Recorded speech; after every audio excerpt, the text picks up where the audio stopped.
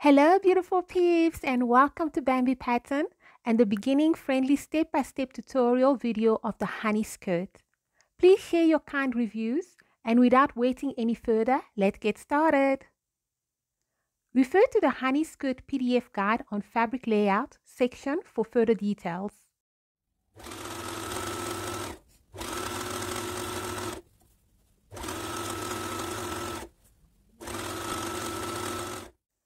Take the serged or overlock thread pieces and tie a small knot close to the fabric and cut the remaining hanging thread.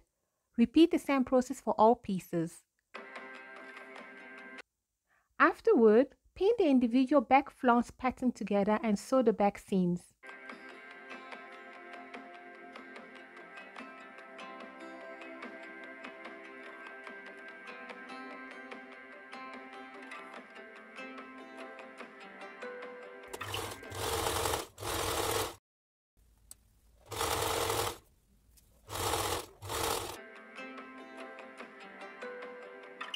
Use a steam iron with water to press the back seams.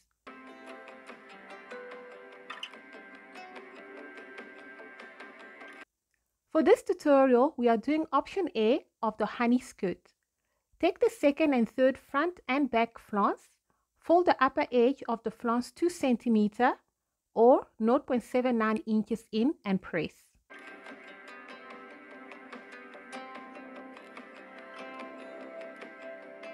For option B of the honey skirt, using your regular machine foot, on your biggest stitch length, sew a straight stitch from the upper edge of the front and back second and third flounce. Continuing with option A of the honey skirt, I'm using a shearing foot to perform the gathering stitch. On the machine, the straight stitch should be selected, tighten the machine thread tension, increase the stitch length to the biggest on your machine. For example, normally my thread tension is usually 2.5 and I've changed it to 6.5.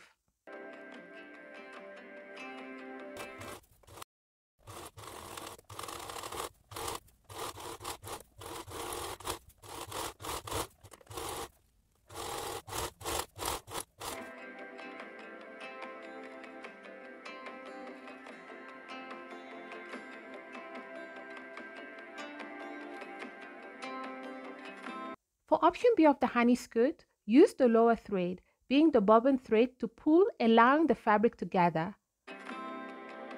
Locate the center front notches and pin the second flounce to the bottom of the first flounce. Fit the gathered edges to the bottom of the first flounce. Perform the same for the third gathered flounce to the bottom of the second flounce. Repeat for the back.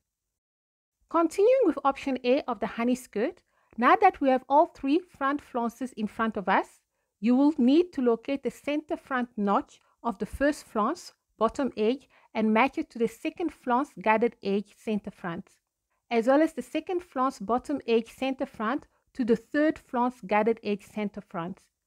Fit the gathered edge to the bottom edge of the first and second flounces. The important thing to note is that we are sewing the edges together.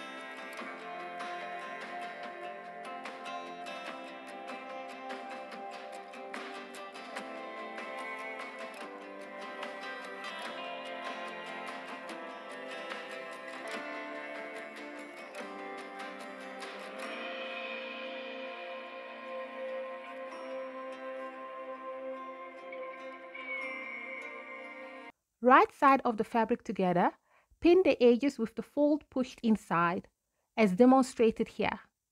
Do not sew on the fold.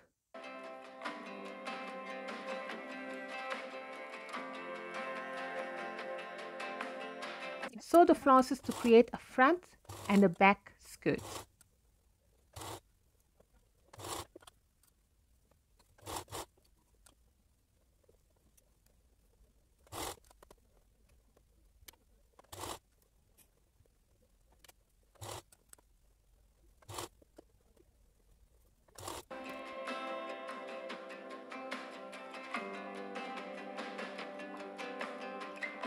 For option A of the honey skirt, we're going to press the back and the front seams with a steam iron.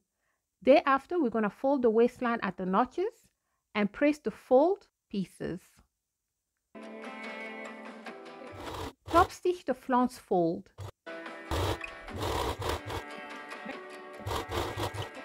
This is the result.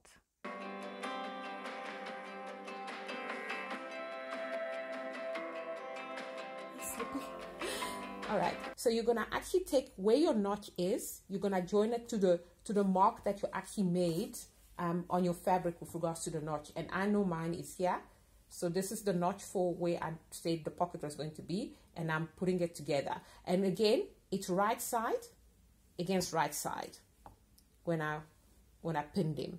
Okay.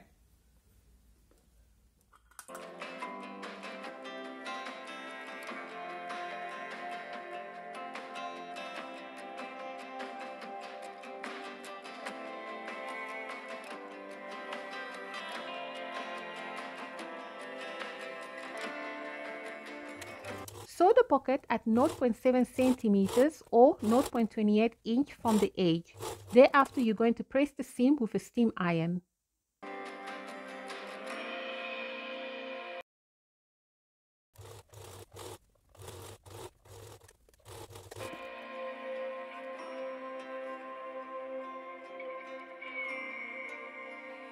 Press the right side of the front together with the right side of the back.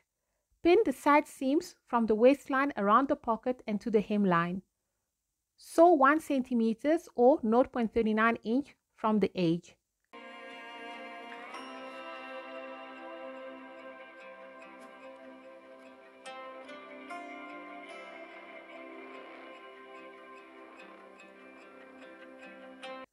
Making sure that by the pocket this seam will be further in than the seam sewn that joins the pocket to the skirt.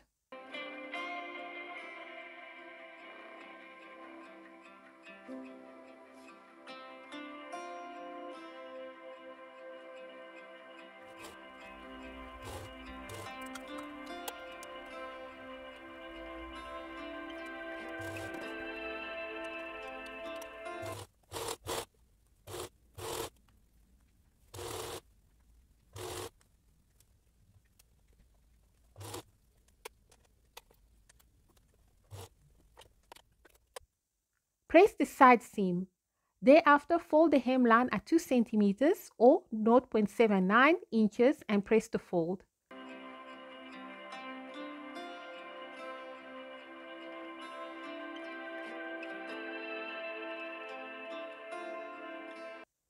At the waistline, we're going to sew 1 cm or 0.39 inch from the folded edge.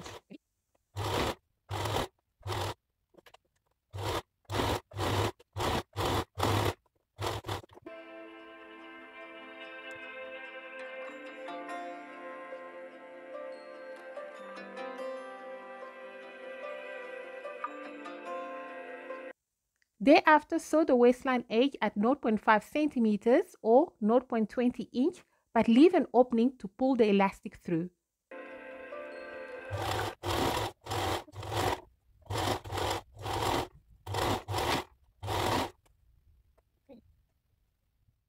Once the elastic has been pulled through, sew the elastic together with zigzag stitches and close the opening.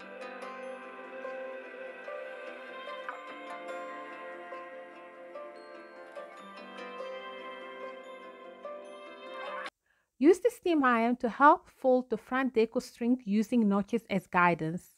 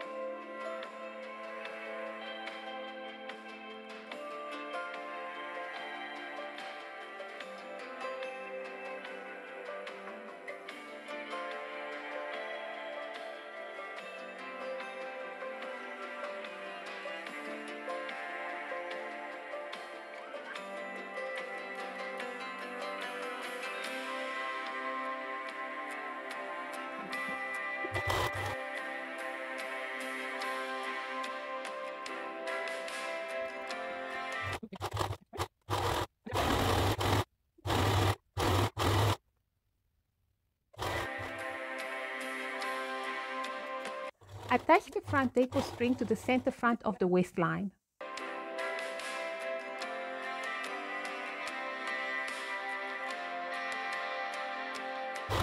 Sew the hemline. This is the last step.